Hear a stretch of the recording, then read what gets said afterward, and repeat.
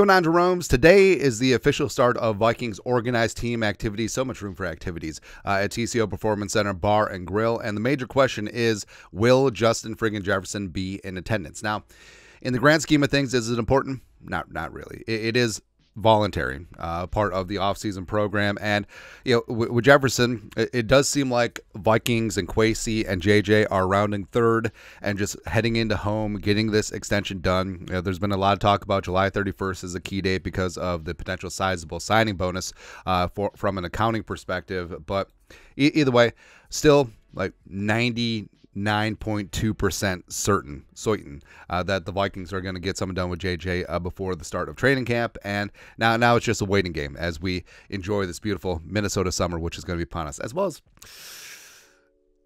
NBA championship parade. Don't jinx it.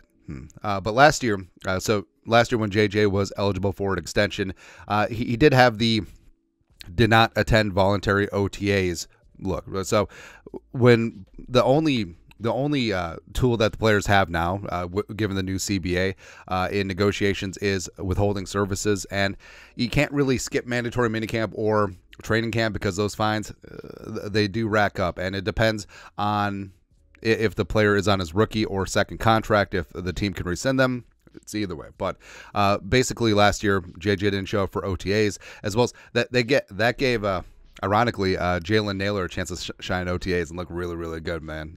But he did show up for a mandatory minicamp, which is a big story last year. Looking good, too. Looking really fantastic. Also had a new leg tattoo. It's good. It's really good. But we'll see what happens this time around, because OTAs, like we said, are voluntary as through the 3 weeks of practice. JJ has no workout bonus, as is common with all rookie contracts, where it's a veteran second and third contracts that usually have a workout bonus, typically sometimes $100K up to $150K, where, I mean, with the Packers, it's almost $1 million. It's almost like people don't want to spend more time in Wisconsin than they have to. But also, who said skipped OTAs last year to prove a point, did attend minicamp and training camp, so there wasn't any disruption there. And I think that's what JJ wants to do, where this is kind of a tough spot for Jefferson, because obviously want to get the contract done, wants to get his fair value, which frankly his fair value is the highest paid receiver in NFL history, as well as the highest paid non-quarterback in NFL history. It's just what the market is the market. But also he doesn't want to be disruptive to the team, doesn't want to be a distraction, and I think that he accomplishes both those things as he walks that tightrope between getting things done and just completely acquiescing. Now, could he attend? Sure. I think that JJ understands that, especially with Kurt now gone, like, he is the captain of the offense. Like, he is the captain and face of this team. Also, since there's a changeover at quarterback, getting in some extra reps with Sam Darnold and JJ McCarthy, who he's already reached out to after McCarthy was drafted,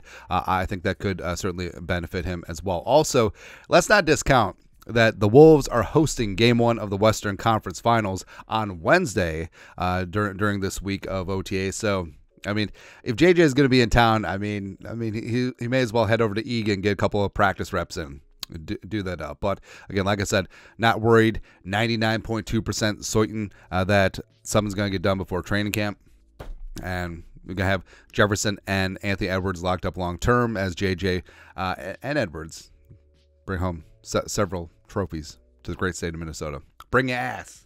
Right, man. Anyways, your thoughts are our thoughts. Will Justin Jefferson attend voluntary OTAs that begin this week? Let us know your thoughts. Our thoughts, blah, blah, blah. You guys know what to do. Skull production value.